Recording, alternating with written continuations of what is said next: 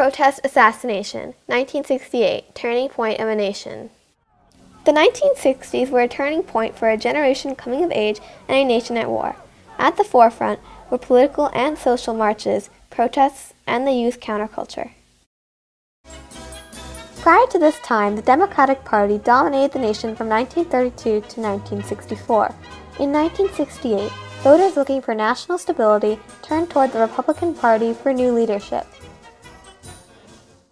Youthful rebellions demanded free speech, civil rights, and equality, which conflicted with the values of their parents. The 60s was characterized, culminating in many ways in 1968, was a more open willingness in popular culture to challenge conformity. Some people called it hypocrisy because they could see that there was a gap between what they were being told that their government was doing and what was being reported by word of mouth or by photos in Life magazine.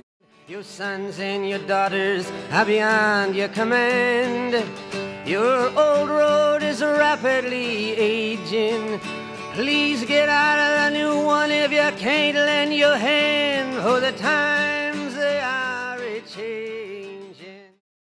68 is a good year to pick for sensibilities being changed by people going, we don't have to do this.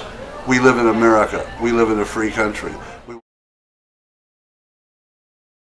The horror of the assassination of President Kennedy on November 22, 1963 shocked the nation.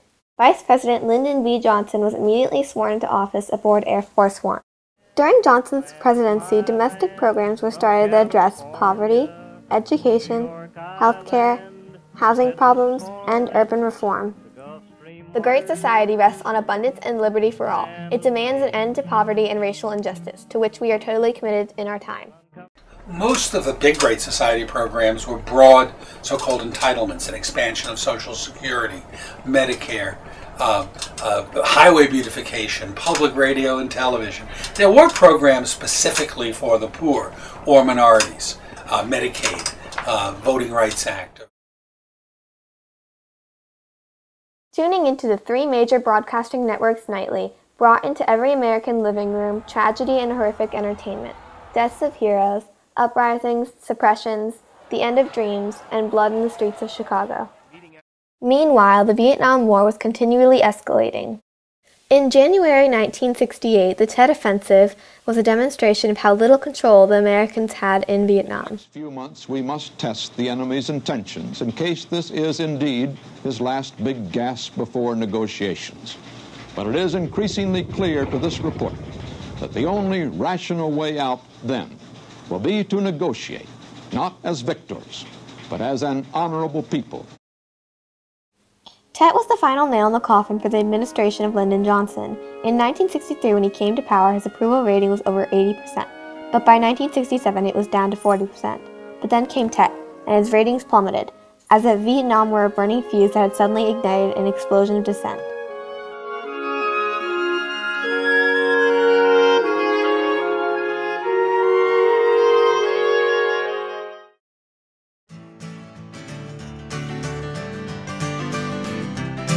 Well, come on, all of you big, strong men.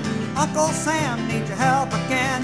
Got himself in a terrible jam way down yonder in Vietnam. Put down your books, pick up a gun. We're gonna have a whole lot of fun. And it's 1, 2, 3. What are we fighting for?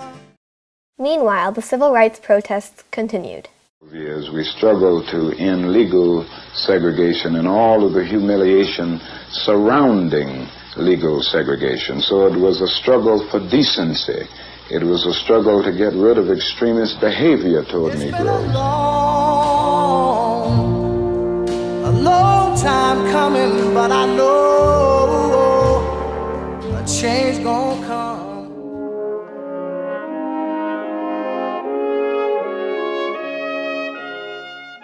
Martin Luther King dedicated his life to love and to justice between fellow human beings.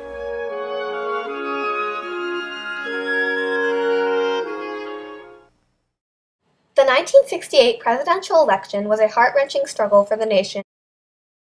Robert Kennedy's campaign was based on peace and social justice. Feel any differently after seeing him? I feel a little prouder of being an American. Did you get to see the senator? Yes, sir, I did. How did you feel about it?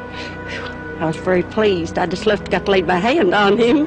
The men are trained in government programs, and there's no jobs at the end of the training program because of the cutback, because of the demands on our federal budget in Washington, the war in Vietnam.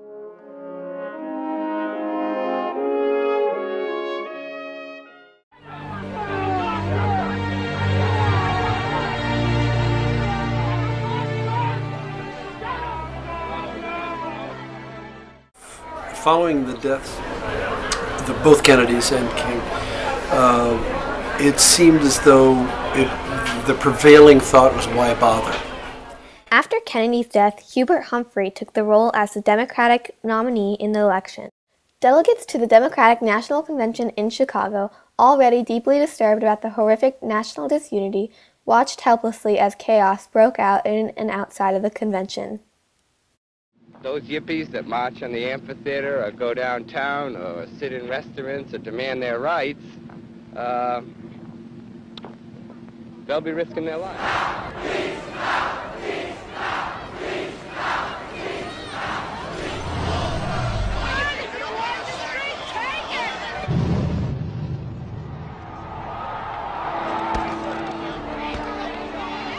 I think there were 63 journalists who were beaten up or gassed. In a land that's known as freedom, how can such a thing be fair? Won't you please come to Chicago for the help that we can bring? We can change the world. The shock of losing 3 national heroes and the subsequent cynicism that came into play, I think much of America was looking for stability. The presidential election was won by the Republican nominee Richard Nixon. Nixon's campaign promised to return law and order, which appealed to the older conservative generation.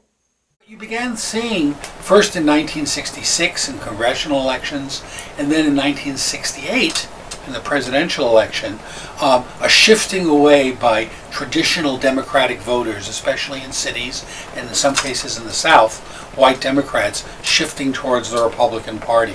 And that it sort of emerged in 1966, and I think was an important part of Nixon's electoral victory in 1968. And he won the vote.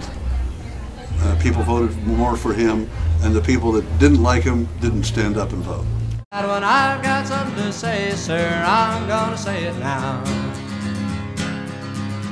I've read of other countries where the students take a stand. We didn't want to believe we'd thrown our lives away on lost causes, so what would we do next? And some people wanted to go work in the consumer campaigns of Ralph Nader. Some people wanted to organize women, clerical work. Many of them went into the Peace Corps. A new Republican bloc, largely based in the South, formed to win 7 out of the next 10 elections.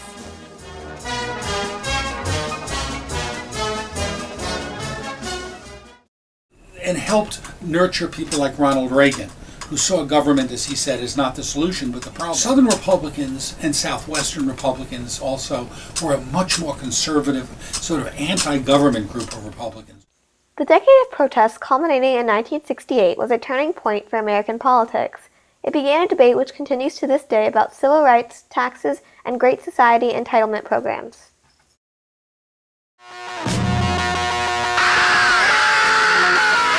You say you want a revolution.